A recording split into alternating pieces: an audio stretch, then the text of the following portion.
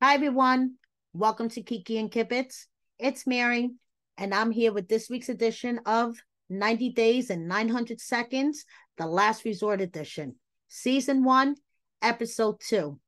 And this week, the couples played couple games. And Big Ed is a gnat that deserves to be flicked away. So let's set 900 seconds on the timer so I could jump right in and let's get to it.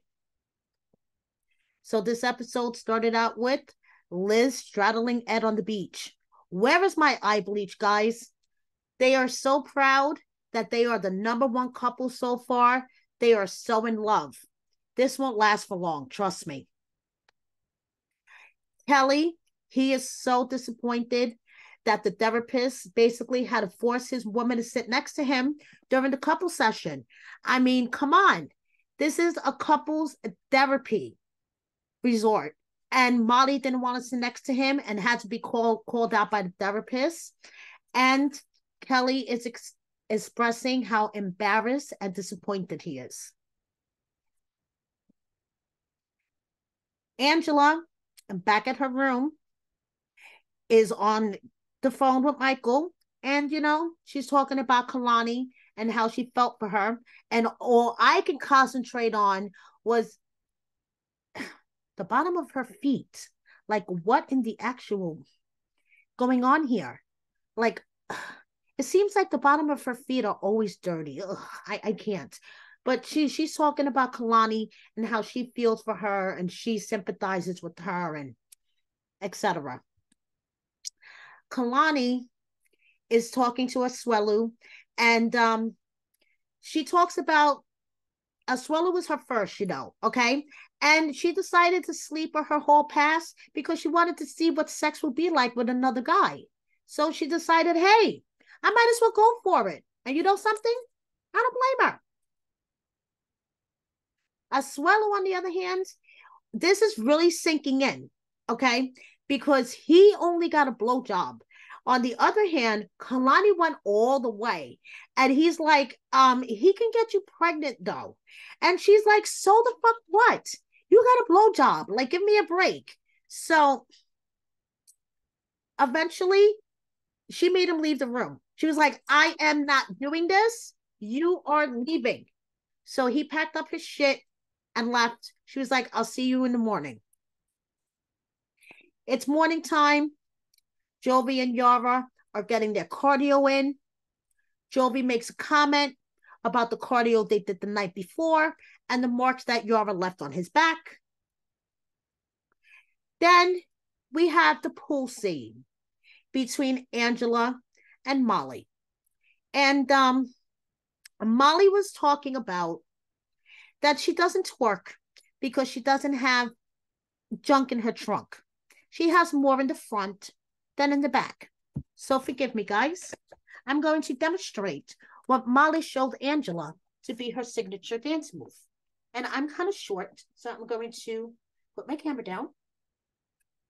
And she did this. Okay, guys. So yeah. That is apparently her version of twerking. And Angela and Molly were in the pool attempting to twerk. And Angela did kind of look like she was trying to do the worm, like Molly said. Angela looks like a big glowworm in that bathing suit, but that's another story. And the Georgia Peaches were bonding in the pool, talking about how Molly expected Kelly to just swoop in, just come down to Georgia, swoop in, propose, do the house, do the family thing, just swoop in and take over. And that just hasn't been happening. And yeah, she acknowledges that she may have been a little bitchy, not sitting next to him, but she just wasn't feeling it. And you're wrong when even Angela is telling you that you didn't give it a fair chance.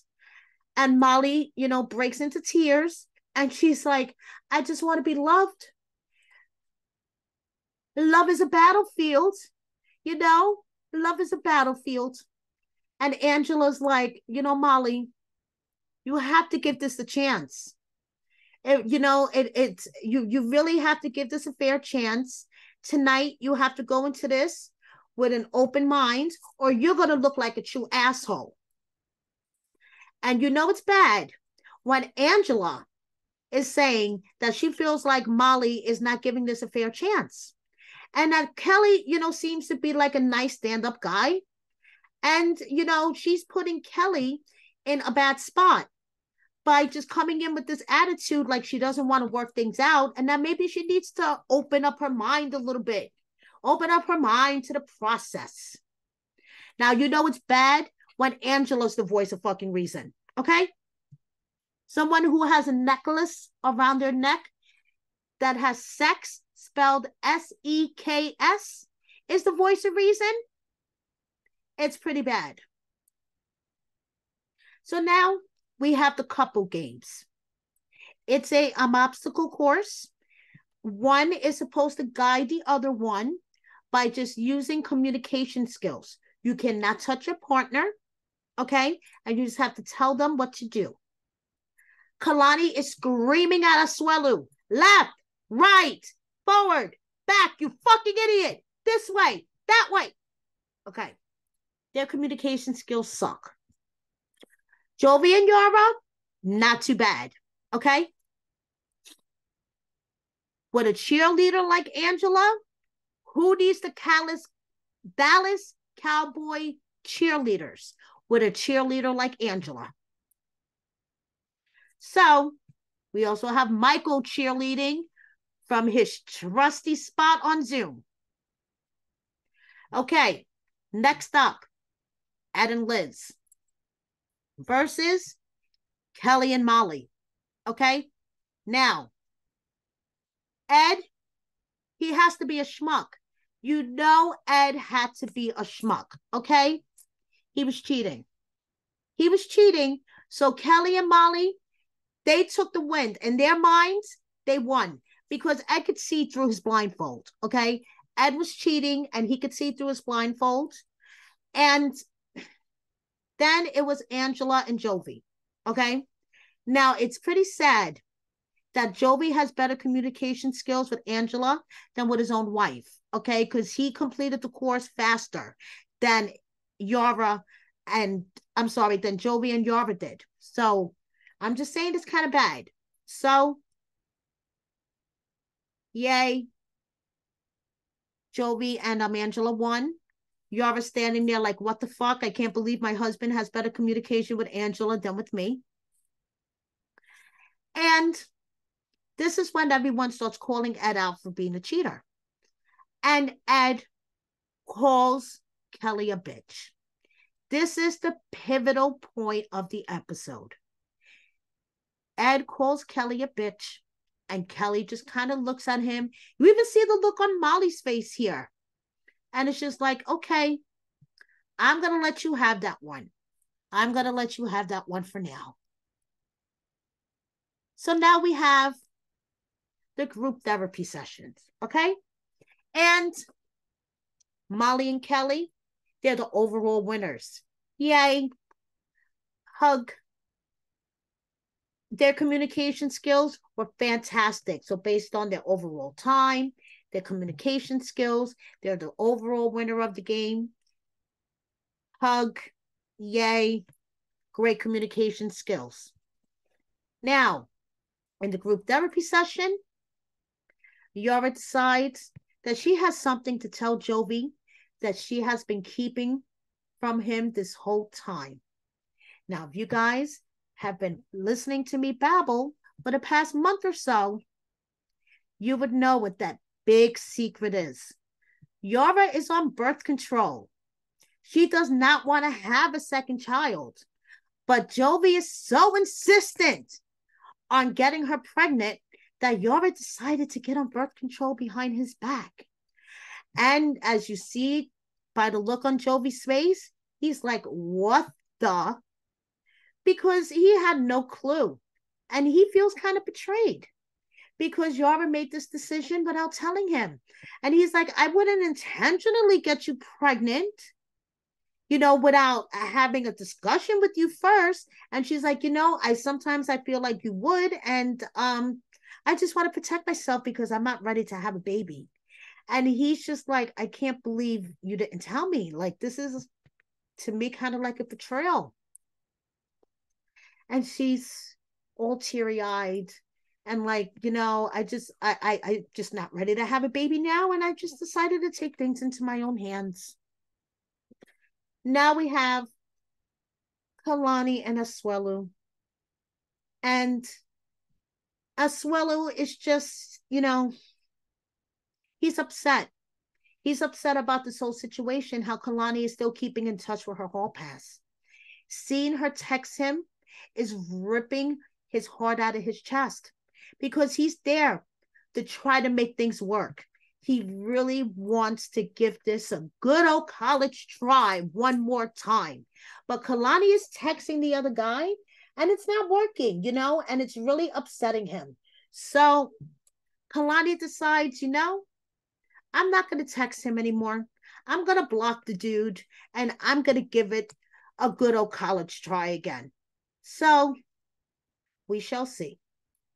A little spoiler, she's still talking to her hall pass. They're going to move in together. I think they have moved in together already. So now, the hot tub scene. Yes, this is Ed getting into the hot tub naked. And yes, this is Angela covering her eyes because Ed flashed her. He decided to salute her. His words, not mine. And yes, this is Angela flashing Ed after he decided to flash her. And yes, honestly, this little interaction between Angela and Ed was the highlight of the whole fucking episode. This is Ed's swim shorts outside of the hot tub. This is Kelly and Molly in the hot tub. And this is Kelly's expression once he realized that Ed was naked in the hot tub. So Liz asked Molly, how is it seeing each other after all these months? And Molly started to answer the question. And of course, Ed had to cut her off because Ed has to be the center of attention. Always. Ed has to be the center of attention. He's like that little gnat that just keeps flying in front of your face that you can't get rid of. So annoying. Like a little gnat that stalks you all day long and you're just like, ugh, get away from me. What is wrong with you? Like, you keep trying to kill it. That's Ed, okay? Annoying as fuck. So Kelly and Molly both point out that Ed is annoying. Molly was answering a question that was asked to her directly by Liz, and Ed cut her off. That's annoying. That's rude. Okay?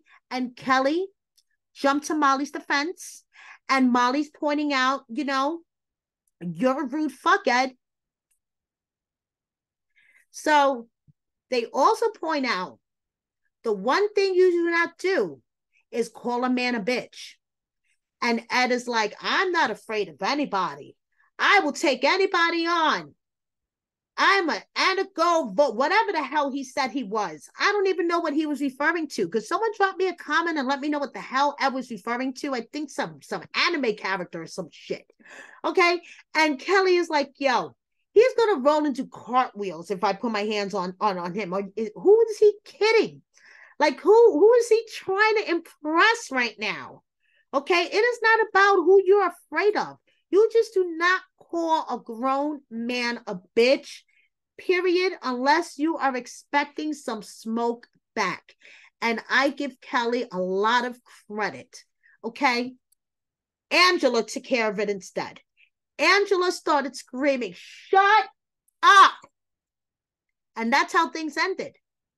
That's how things ended. And as we see next week, Angela took care of shutting it up. She started splashing water in his face. And then Liz, who was silent the whole time this was happening, except to ask Molly the question, she was pretty quiet in the hot tub. Decided, I guess, apparently to find her voice and confront Angela, because next thing you know, Angela has gone from happy drunk to crazy, I'm going to rip your head off and have it for a midnight snack drunk.